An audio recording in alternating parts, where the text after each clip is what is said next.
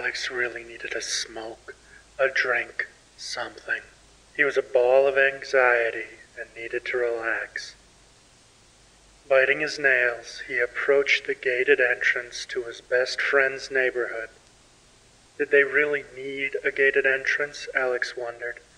Who would even want to get in there? The octopus who guarded the entrance waved Alex in.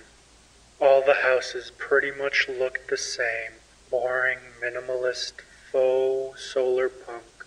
Everyone wanted to appear like they cared, but they didn't actually put in the effort. Nevertheless, Peter had lived there since the start of middle school. Walking down the entrance street, Alex thought about the ball of anxiety throbbing in his chest. He had asked Becca out. It had taken all of Alex's resolve to do it.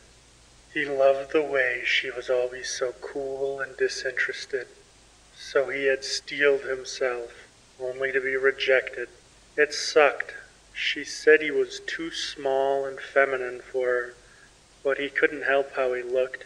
His whole family, at least the few that he had met, had all been small and softer looking. It was something he had a bit of a complex about, as assholes had always made his life harder because of his appearance. If it wasn't for Peter and his other friends, Alex didn't know if he would have made it to college. Alex wasn't upset because he was rejected.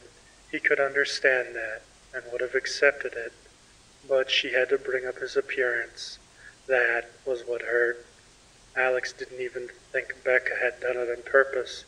She was always sort of harsh and blunt.